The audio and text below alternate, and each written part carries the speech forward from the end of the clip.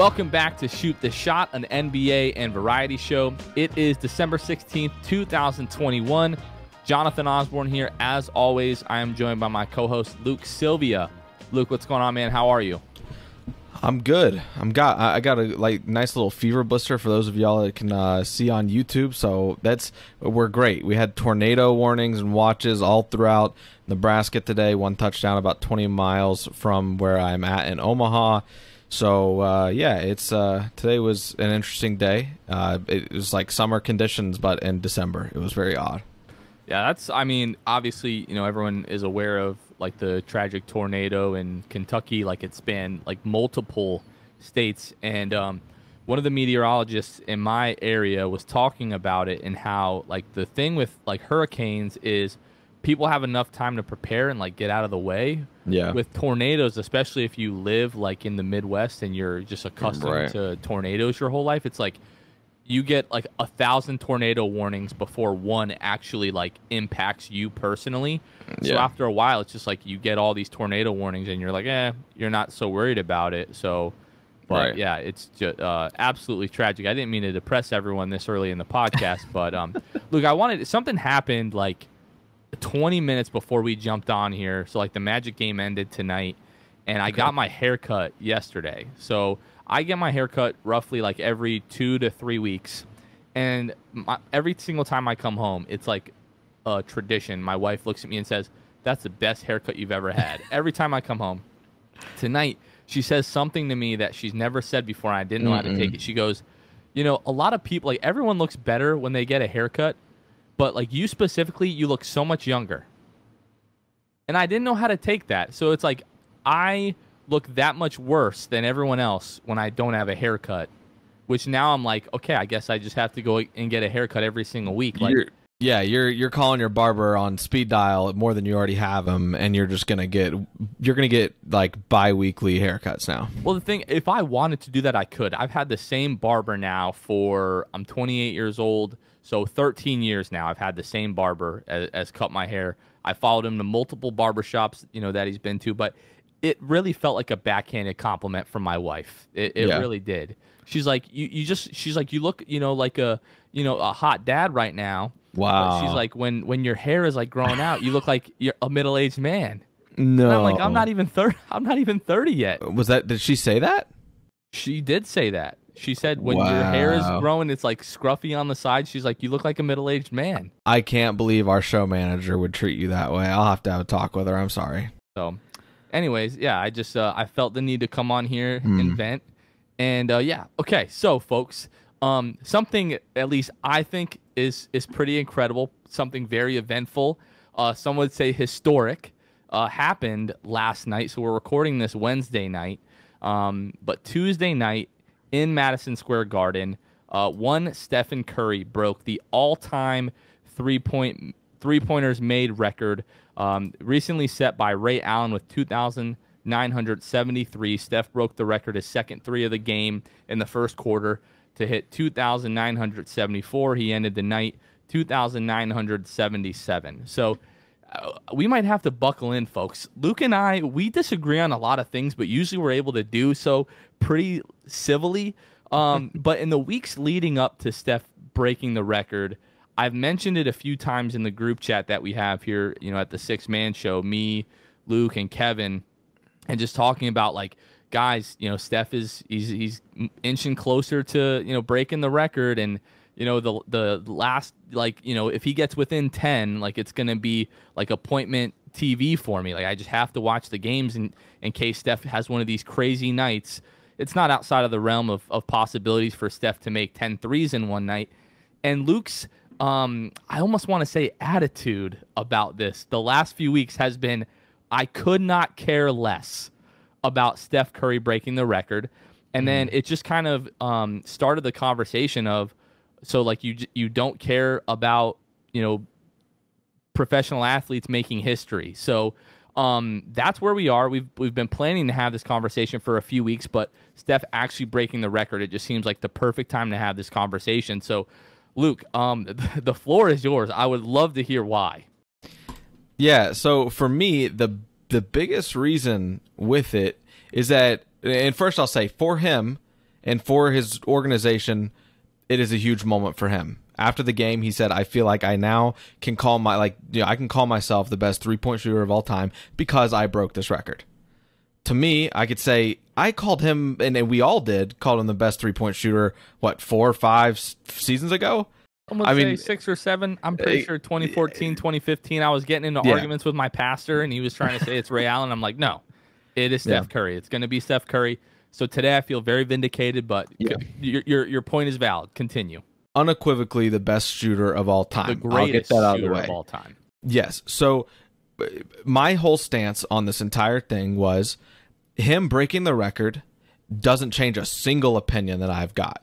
He has been on this trajectory for years. We knew it was happening as long as he stays healthy. This is a guy who shoots, 13 threes a game this year, 12 the year before, 9, 8, 10, 10, 11. He shoots more than Ray Allen ever did. Ray Allen shot, 4, 4, 5, 4, 5, 6, 8. He didn't come close to 13 a game. This is something that was inevitable. It was going to happen so long as Curry's ankles held together. So for me, I think I said, like I said, it's a cool moment for him and his team, the organization as a whole. But as someone who watches basketball, as you do, we're entitled to our own opinion. My opinion is I didn't care. I think it is incredible for Steph and the team and the organization, but I just don't care because it doesn't change an opinion. Game records are so much more entertaining and so much more, just better TV. Wilt Chamberlain, obviously not really footage. People argue there's, radio commentary about his, record breaking in a game, points, whatever. That kind of stuff. Clay scoring 37 and a quarter. Incredible. It is just a different feeling than when someone on one night that I've seen coming for years does something. So I just didn't, for lack of a better term, I didn't care. So, all right, rebuttal to your game argument. So those it's understandable because those are so much more spontaneous. They come out of nowhere. You have no idea that these are coming. Yes. So I think the argument in terms of this doesn't change anything about Steph is almost the equivalent to people, now they joke when they tweet it, but saying, and people said Steph Curry wasn't a good shooter. Nobody is saying that. Nobody is saying that now, except Steph maybe. No one is saying that this now makes him the greatest shooter of all time. People have been saying it, 5, 6, 7 years, whatever. Everyone's been saying it forever. But to me, there are certain times in sports where things happen and you'll just say, I will always remember where I was when that happened. And it's historic moments, right? Like it's Tiger, winning the Masters a few years ago. Like watching that Sunday, I was glued to the TV and Carmen couldn't understand why. I was in church getting notifications to my phone that Tiger was closing in on the lead that final Sunday at the Masters. Went home and that was what I did for the entire afternoon. And it was just incredible. You see him celebrate, with his mom and, with his kids that were there. LeBron, Game 7 of the 2016 NBA Finals. Blocked by James. I will always remember I was sitting in the back room at our old house. We had some bar stool chairs in the back, and me, one of my best friends, Cedric, and my brother-in-law, Anthony, were sitting in the back watching that game. I remember Draymond going crazy in the first half, hitting threes. But this is just one of those things where you know that it's coming, but it's one of those things that you just never know when you're going to see something like this again. We might never, ever see another Steph Curry as long as we live. They're already talking about guys, for instance, I'm looking on StatMuse here in terms of players that have played at least 400 games, the most three-point field goals attempted per game. Steph is at the top with 8.7, then is followed by Dame with 8.1, Harden 7.7, Buddy Hield 7.5, Klay Thompson 7.0. Paul George. So the point is, these are all guys that are still currently playing. Ray Allen finished his career 5.7 attempts, per game from 3. So who knows? If it was a different era, maybe Ray Allen, that record is a little bit further than it was. Steph still eventually eclipses it anyways, but they're talking about guys now in the league like, Luka Doncic, LaMelo Ball, Trae Young, Anthony Edwards, these guys that are taking these high volume of three-pointers that eventually it's going to take a while, but we're probably going to see multiple guys past Ray Allen, past Reggie Miller. These guys are going to finish like in the, top 2 or 3 based off the current trajectory.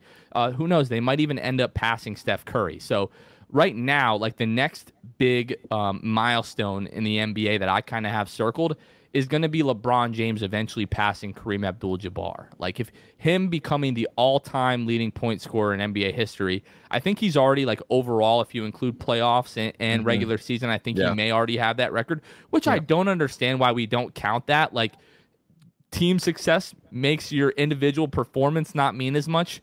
Like Steph passed the overall regular season and postseason threes like weeks and weeks and weeks ago, past Ray Allen, like a long time ago. It's been a minute, but just in terms of like regular season, like that's what I live for when it comes to sports. Like these moments that are just once in a lifetime, like lightning in a bottle things that we're not going to see again. And I agree with you. The games are a big deal. Like Game 6 Clay, I will never ever forget watching Game 6 in the Western Conference Finals in 2016 against the Oklahoma City Thunder.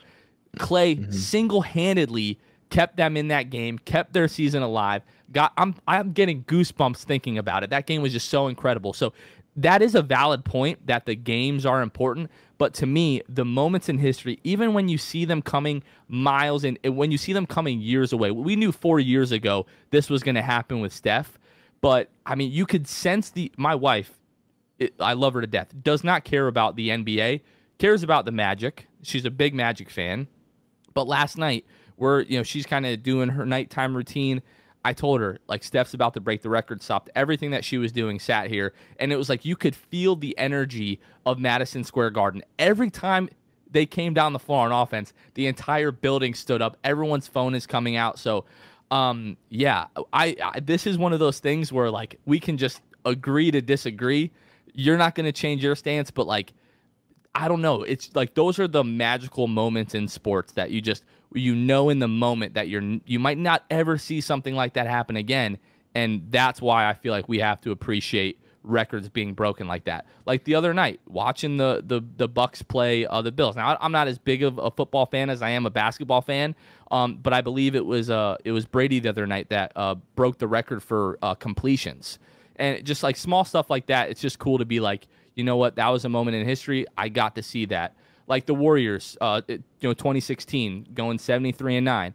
I made it a point when they came to town, when they came to Orlando. Now it's a whole season. It's a little bit different than, like an all-time, 3-point record or whatever. But I was like, you know what? I want to be at that game just to say I was at one of those 73 games. Yeah. The Miami Heat, second all-time, longest win streak. I was at the 27th game in Orlando that they won. I find it cool that, to be part of like little nuggets of NBA history like that. So I've gone enough. I will let you, form your rebuttal if you have one. Nah, I mean, you said it, right? Like, we'll agree to disagree. I think it was a cool moment, but just not one that, like, I really care about because I saw it coming.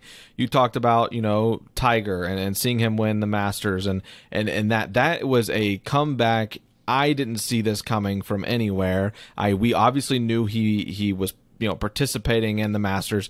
That was an iconic moment because I just didn't see it coming. That was something I cared about, right? That was something that a lot of people cared about. But with Steph, it was a little different for me, and in terms of the moments, right? And you said like the game moments are just out of nowhere. The block by James, Clay in Game 6, Clay has become that whole thing. There are just certain things that I care about and certain things I don't. I mean, the Steph Curry thing, if it helped an argument, that'd be great. But for me, you look at Ray and you say, if Ray shot, X amount of threes more, if it was a different era, would it maybe if we put Ray in Steph's time, maybe, right? Because then Ray growing up maybe would have shot some more threes or extended his range a little bit more. Ray Allen shot for his career, 5.7 attempts a game and shot 40%. Pretty incredible to shoot 40%, especially if it's on more than, 3 attempts a game. Steph, for his career right now, it shoots almost 8.7, but he shoots 43% from 3. this is just something that like I don't have to bring up that he broke the record for threes made in a season or in his career, because it doesn't. I mean, my per game and percentages, that's all I need to tell somebody this is why you're wrong if you think Steph Curry isn't the best of all time. An old head, I think even all of them have come around on it. So yeah, I think that we would just agree to disagree. I did want to, Jonathan, discuss some things that are just kind of ridiculous. Like there's a lot of times in NBA history you and I haven't gotten to experience or didn't get to live during that time, right? Sportingnews.com did an article saying, Wilt, you say 100 points, to which you would reply, this person would reply, whoever wrote the article here, I'll see if I can find and give credit, Micah Adams from Sporting News. He said, you'd bring up Wilt's 100 points, and I'd say that's not even his most absurd record. This says Wilt Chamberlain once averaged 48.5 minutes per game in a league with 48-minute games. The most basketball fans know this record, but it is one of those that is just absurd. Another one, Walt Bellamy once played 88 regular season games in an 82-game season. So I don't know the context with Walt Bellamy playing that many games. Maybe you do. I'm not sure. I haven't heard that one, no. So I'll have to do some research on that, and you guys can too. Another one here, AC Green once played 1,192 consecutive games.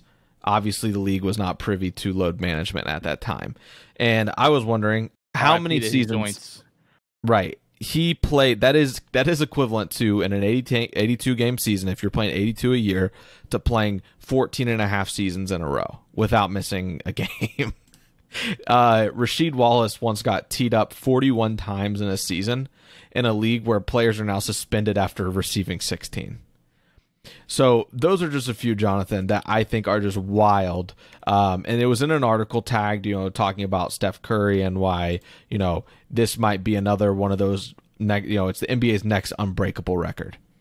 Or so it seems, right? And so those are just some things that are kind of ridiculous. I'm going to have to look into Walt Bellamy and the fact that he played for 88 regular season games. Oh, probably because he got traded. I think that's got to be what it is. He had to have, yeah. He just got traded so many times that he played 88 games, and he just really got the worst end of the deal there. So there are some ridiculous records for you, Jonathan. So I want to close with asking you, Warriors 2016, did you watch the 82nd game, like when they, or whenever it was the game that they officially broke the record?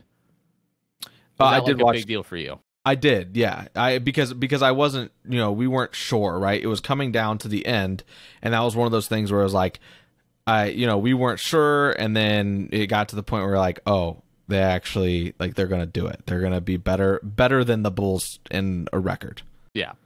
So when LeBron, whenever he is set to eventually break the all-time scoring record, is that something that you're gonna care about? No, can I see it coming? Wild to me. That is wild. But dude, it doesn't understand. Well, okay. Will it be one of those things where, in an argument, maybe you could say, to me, that's the ultimate unbreakable record.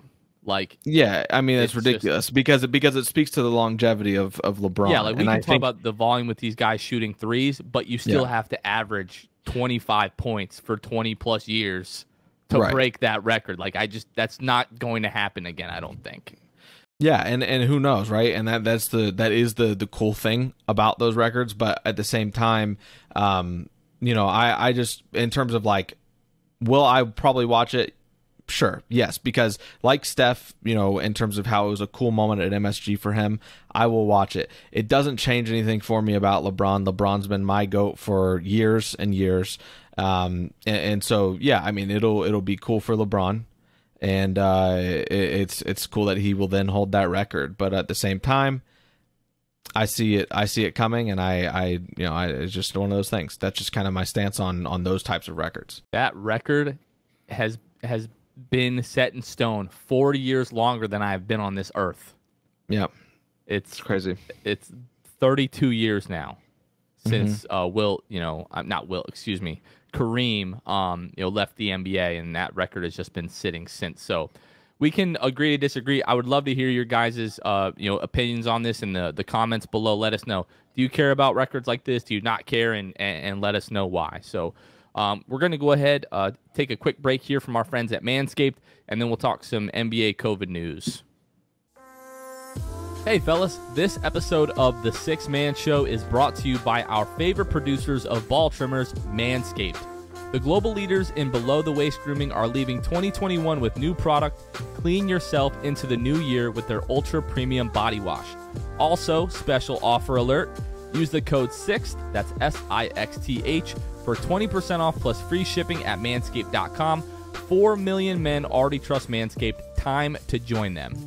Manscaped engineered the ultimate groin and body trimmer by focusing on intelligent functionality and an incredibly comfortable grooming experience. Their 4th generation trimmer features a cutting-edge ceramic blade to reduce grooming accidents thanks to their advanced skin-safe technology. It's even waterproof. Let's talk about being clean, feeling, and smelling good. The new Ultra Premium Body Wash from Manscaped solves all 3 for the perfect addition to your daily grooming routine, but in the shower. I shower every day and hope you do too. This body wash is infused with aloe vera and sea salt to keep your skin feeling clean, nice, and moisturized. With Manscaped, you'll be a brand new man and ready to kick all the gross hair and smells out with 2021. Get 20% off and free shipping with the code SIXTH at manscaped.com. That's 20% off with free shipping at manscaped.com and use code SIXTH, SIXTH. Happy New Year to your balls. Okay, Luke, so the last couple of weeks in the NBA starting to get a little bit crazy in terms of the positive COVID tests. Basically today, I think it was the management group that owns the, what is it now, the Scotiabank Arena in Toronto where the Raptors play. They basically said that they are going to, for the Leafs, the Senators, the Raptors, a few of the Canadian teams, the capacity is going to be halved at those games, just because, it seems like across, the country and, in Canada and obviously across the NBA globe here, there's been a recent increase in COVID tests. So this is from Baxter Holmes with ESPN. As of Wednesday morning, a total of 60 players have entered the health and safety protocols this season, including 43 in the past 2 weeks. 13 players entered protocols on Tuesday, which was by far the highest of any day this season. The previous single-day high was 4, which has happened 4 times, all within the past 2 weeks. Chicago Bulls, Charlotte Hornets, Brooklyn Nets have all been hit with outbreaks. And, Tuesday, Giannis Antetokounmpo entered the NBA health and safety protocol. So something that really I think was brought to most people's attention, Luke, today. And yeah. I think we should have been a little bit more aware of this. I remember it being mentioned at the beginning of the season that vaccinated players would not be tested as frequently as unvaccinated players. But it's come out that, basically the last couple of weeks after Thanksgiving, they have started to ramp up testing. And now they are finding that there's more guys that, have COVID. So, the good news is largely like almost all of these guys that are getting tested positive are all asymptomatic, which is great. Like the most important thing is going to be that these guys are, still feeling well and, not in any, incredible amount of danger. But Luke, what it kind of alludes to is that we've had guys playing COVID positive for probably the entire season. And we knew at the beginning of the season, we're not here to argue, vaccines and whatnot, but we knew at the beginning of the season that it was, the information was out there that even if you were vaccinated, you could still contract and spread COVID. So I don't know why the NBA is like really all that surprised about what's going on. What is your take on this? Yeah, I think that it messes, like the way that they have gone about it, and all of a sudden they change their tune about testing is kind of ridiculous because you've had the Bulls who you let them play, with their outbreak essentially until just recently where they postponed and rescheduled a couple of the games here coming up. Like they're just now doing this. And it's like we had a full month where like now you're just messing with like teams' records. Like this is something that like let's say the Bulls, they took a hit on some of their record. Their record. I mean, they lost some games because they were short and all that kind of stuff. It's like, what about a month ago when, who knows what team had an outbreak and we didn't have a clue. It's just like, I don't really care, honestly, how they go about it. It's a pandemic. In the United States, it's, there's been over 800,000 deaths. Like, handle it how you want, because it is a serious thing and it's a pandemic. And, when all is said and done, it has taken a lot of lives. But handle it consistently. Like, say you're going to be stringent on testing from the beginning. And I understand, like, new strands have come out and they're saying, like, this new one's asymptomatic and all that kind of stuff. But it's like, test that way from the beginning. Like, don't, like, all of a sudden change the way you do things. And it's like, I just wish you guys would have done this starting at the beginning of the season instead of just, like, right, like, after Thanksgiving. And now teams were, now that but hopefully they figure out how to handle this.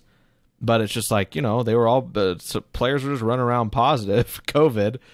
And it's like, I don't understand, like, at what point, I don't know, man. It's very bizarre. I think it's really apparent, and I think it's kind of hard to argue against the likelihood that we've had COVID positive players playing in games for the entire season. They haven't been testing. There's no way to prove that. They wouldn't have a player test positive and then say, hey, you're fine, go out there. Right. But I think just all the evidence points to the fact that we've had guys playing in games that are COVID positive. Regardless of what you think about Jonathan Isaac and his vaccination status, one of the things that he mentioned during his media day availability was things should just be consistent. You just alluded to that fact. Guys can play on the court together. They can sit next to each other on the bench, but they can't sit next to each other on the bus. They can't eat in the same room. If you're not vaccinated, you can't be in team meetings, like at the hotel before a game. But again, you can sit right next to them on the bench during the game. Like, my thing is, be consistent, make it make sense. I think we're in a different time than we were almost 2 years ago, where nobody knew what was going on with this thing. It was just so much was unknown. The league completely shut down. People are talking about another bubble and shutting down again. Right now, so far, only the Toronto Raptors of the NBA teams has even decided they're going to lower the capacity of fans at these games. I just don't see another scenario where the league says, okay, we're going to go ahead and shut down again. We're going to go back to a bubble. I don't see a way that the NBPA agrees to that. I think it's pretty universal that all of the players hated the bubble. They were glad that they were able to finish the season. But, if you ask LeBron James, he has PTSD whenever he hears the word Orlando now. So, which, might explain the outburst that we saw from him in the third quarter the other night, although that was in LA. But yeah, to me, it's just, I think, and it may be unfortunate, but not everybody is going to get the vaccine. Like, that is so evident now. Whether you want to argue that everyone getting the vaccine will take care of all of this, I don't know enough to speak one way or the other to that. But I am now in the belief that moving forward, COVID is something that we are going to have to learn to deal with. And especially if this Omicron variant, from what I have read so far, is that a lot of those cases have been either asymptomatic or have been very mild. I think the league can go about this one or two ways. They either totally care about not spreading COVID and they're going to shut down teams, they're going to shut down the league again or whatever, or at some point, because I'm in the belief that COVID isn't going anywhere. Eventually, we're going to get to the point where if guys are asymptomatic or they feel well enough to play, we will see. This is probably going to be an unpopular opinion, but I believe that at some point, and you don't have to speak to this if you don't want to, but I'm in the belief that at some point we're going to see guys, playing with COVID if they're healthy and asymptomatic. It's just they did the last month. Yeah, exactly. They did the last month. Luckily, these guys are healthy. All of the data, you're healthy, you're young, you're in shape. All that is working in your benefit if you do contract COVID. Yeah. And if you are looking to make the argument that these young guys can be healthy, and there's never going to be data because they're not right now. At least they're not going to let healthy guys go out there. But you and I are in agreement that all of the evidence points to the fact that more than likely, I would say I'm almost positive, no pun intended, but guys have been playing with COVID this season. It's just, I don't know how you would argue against that. Yeah, and full disclosure, I've said it before, but I know that there's always new people listening. Speaking for myself, I am someone who is vaccinated. I am going to get the booster most likely. I am someone who is on the side of the vaccine 100%. But yeah, that is the bottom line. The last thing I really will even touch on with this, and as we've been saying, the common thread here is just be consistent. Like the NBA needs to just stick to what they like, stick to logic. I mean, logic is I know it's, hard for some people to use, but I mean, this is something that is just easy. And JI, despite our differences on the vaccine beliefs, JI, laid it out perfectly in terms of what's logical and what's not. And it stinks, man. It's something that's going to be, like you said, a part of, this country, this world, probably for the rest of existence. And I hope that as science improves and as things get better, that we'll be able to, finally be able to have some more normalcy. Thankfully, we've made a lot of strides because we found out more and, all that kind of stuff. But yeah, man, it stinks, to be quite honest. Well, unfortunately, like too many folks nowadays, their logic is directly correlated with like the political camp that they align with. And yeah, I'm right there with you. Like, make it make sense, Yeah. In my opinion, this is where the NBA is going to lay down, like, where they like. Do they really care about COVID, or do they care more about their public perception and continuing to make money? Because if they really care about COVID, why do we have 18,000 people in attendance at these games when we know that whether you're vaccinated or not, you are still able to spread the disease? So if the NBA truly cares about COVID and, they're trying to keep people as safe as they say they are, then maybe we are going for another shutdown. But just given the evidence that we have now, I don't see that happening. Yeah, I mean, I hope everyone is going to, continue to be healthy and everything like that. But yeah, NBA, make it make sense, guys, because what you're doing now, it doesn't make a ton of sense. So, Luke, I think that is going to do it for us this week. Do we have anything else? I need to do a quick Patreon shout out before we head out here. No, that's it. Let's go ahead and do it. All right. I want to shout out our patrons really quick. If you guys are unaware, we do have a Patreon channel, 3 different tiers that you can subscribe to help financially support the show. So shout out to Court Cousins, Drew Gooden, Armin, Keith Garcia, Zico, Carson Tulo, Nathan Lynn, Ellis, Norm L, Magic Player History, and Julio. We really, really appreciate you guys. For Luke Sylvia, this has been Jonathan Osborne. You guys are listening to Shoot the Shot, and we will catch you guys next time. See ya.